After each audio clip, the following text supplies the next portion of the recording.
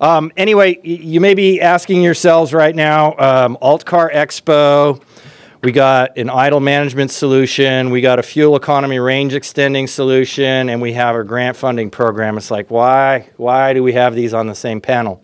Well, the short answer is we're trying to keep this particular program focused on emerging technologies and new stuff. We don't want to come here and talk about GPS that if you're fleet manager, you probably heard about it for 15 years.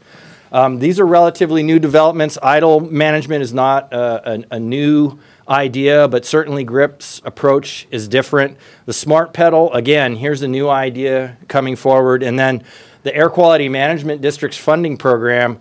Where else have you heard of funding specifically targeted and enhanced for disadvantaged communities, both economically and environmentally?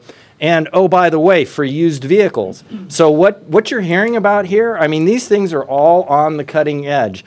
And when you talk about the last point I'm going to make before we get to questions, when you talk about the range extending or mileage enhancing technology, when you talk about the GRIP idle management, normally Clean Cities, we're focused on alternative fuels. We want to displace petroleum consumption. Doesn't matter what fuel you use, as long as it's not petroleum based, we love it. Well, that's been the philosophy for years and years.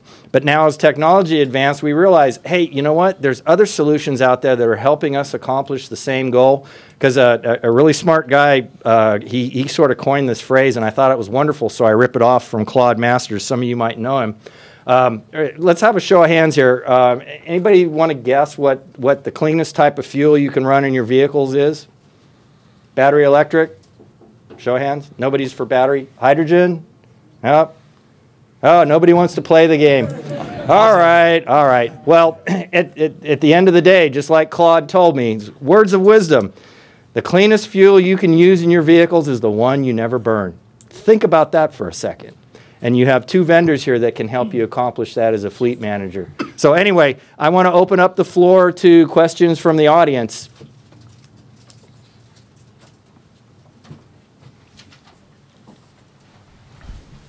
Hey, thanks, Susan.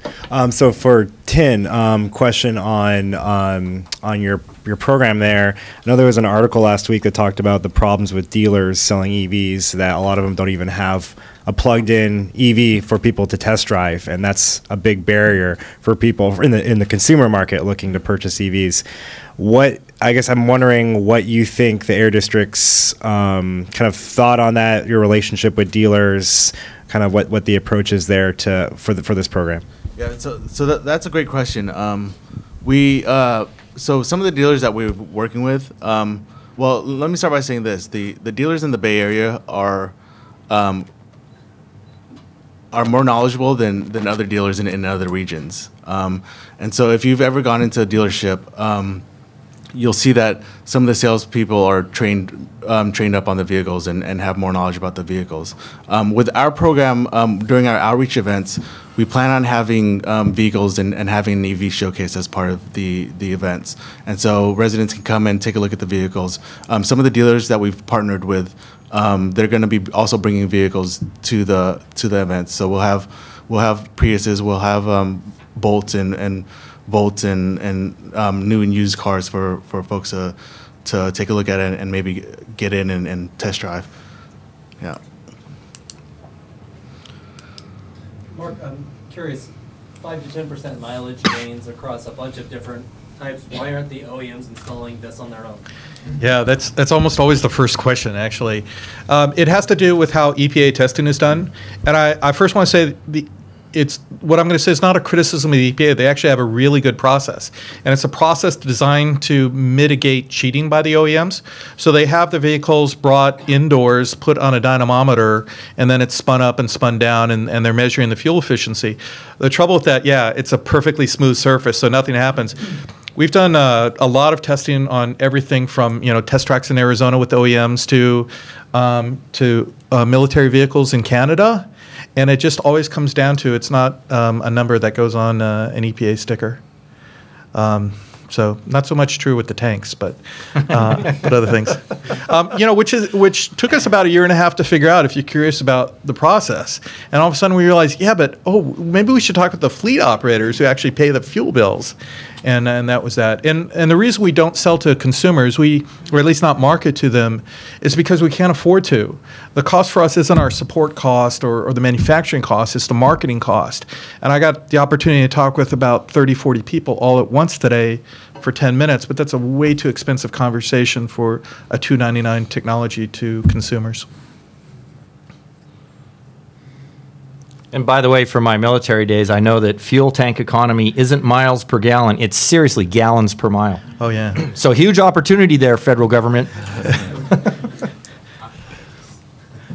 Yeah, I just want to add one thing. There's certain things that happen in this job, and one of them was when we were on the test track with the tanks.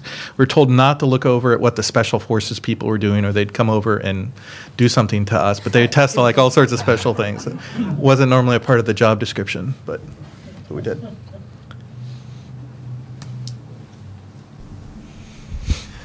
I have two questions, one for Duncan and one for Tin. First for Duncan, could you tell us a little bit more about kind of the form factor for your system and kind of where it's installed within vehicles, and also across vehicle weight classes, kind of how it's configured and the sizing and power capabilities of it? And then for Tin, my question is regarding the Clean Cars for All program. Could you give the audience a little bit of a flavor of which communities, which municipalities will be eligible for Phase 1 funding? And then also a question with respect to kind of the cut points for eligibility. My thought would be that, anything older than 2002 would probably be a good segment to target, because Lev 2 standards for CARB go into effect model year 02. And so anything older than that's going to have a much higher criteria pollutant emission factor than anything 2002 or cleaner. So those two questions, you can take them in whatever order. You want to go first? Sure. So thanks for the question. I didn't go into a lot of technical detail, but we use the same technology and the same components, whether it's a Dodge Charger police vehicle or whether it's a large off-highway vehicle. It's all the same components. So one of the benefits of the grip is not only can it be deployed universally across a fleet, and that means all types of fuel. We shouldn't say hydrogen, but LPG, CNG, gas, and diesel. So we have on the port side, we're working in Vancouver right now on LPG. A lot of issues in using some of those gases in terms of maintenance that they've recognized and we're addressing.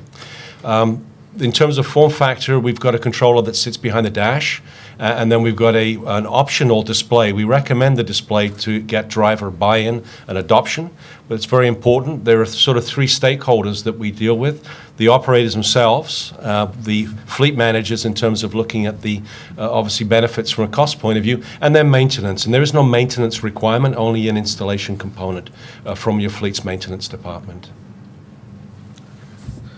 Okay, so for the Clean Cars for All program, I can give some examples of some of the communities that we're going to be targeting. But just in general, these are communities that you'll most likely see that are along like transportation corridors, near the freeways, near refineries, areas that have higher levels of air pollution. So some examples would be West Oakland, near the ports, Richmond, parts of San Jose. Those are the areas that we're targeting with our outreach events, just because we know that there's a lot of older vehicles that are located there. So I know it sounds kind of weird when we were talking about 1996 or older, but just for reference, there are about 450,000 vehicles registered in the Bay Area that are 1996 or older, and within our targeted communities, there's about 169,000 vehicles. And the Air District has a separate program called the Vehicle Buyback Program, where we will scrap a 96 or older vehicle and give $1,000 check to residents. And with that program, we retire about 7,000 vehicles annually. So there's plenty of vehicles out there that meet the criteria that we can target. Yep. Well, with that, we're going to conclude this panel. It's just going to take us a couple of minutes to load up the new slides. So let's thank our panelists while we conduct the changeover.